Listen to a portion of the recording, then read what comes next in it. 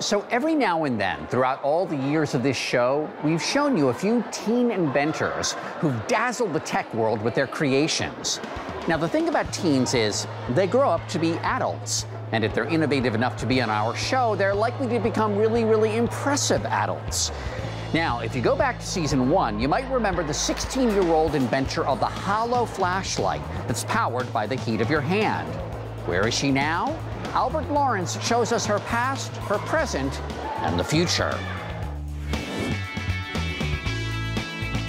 You're witnessing a very special moment. A toddler named Anne Makosinski is feeding her curiosity playing with electronic parts. It was a glimpse into her future because Anne was only 15 when she invented this. A flashlight powered solely by the heat from your hand. Just a hollow tube and no batteries. So over here is my workbench. Wow. That was a 2015 season 1 story reported by Adam Yamaguchi. This is Anne today, living large in New York City. Besides winning a Google Science Fair award for her invention, Anne has also been named to both Time and Forbes' 30 Under 30 lists. She agreed to meet me and give us an update on what she's been up to. It's been about 9 years since last time that you spoke with Adam Yamaguchi. A lot has happened. A lot has happened. Something that I did the past couple years was take my patented technology of the flashlight and implement it into a line of children's toys that all run off of green energy. It's been an interesting process. As a female entrepreneur and inventor, I've learned a lot of hard lessons along the way.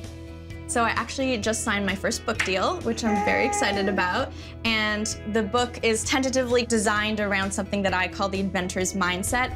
We really need to start preparing young kids and giving them 21st century skills and showing them why critical thinking and why having multiple passions is very valuable. Because traditionally, we've always viewed science as a career and art as a hobby and kind of pitted science and art against each other. But I really think we should be showing young kids and adults that they work together really beautifully. Who inspires you? Who is a great example of that within history? A great example of someone who merged the sciences and arts together and pursued both their passions is obviously Leonardo da Vinci, because he was a fantastic artist and painter, but he was also coming up with inventions that were completely ahead of his time. And I think we're just seeing very slowly and through social media actually the emergence of so many cool artists that integrate the sciences in their work. And clearly, if this feather boa is any sort of indication, you are really embracing the artist within you and at the same time still making progress within the science realm. So thank you for that. Thank you, yes.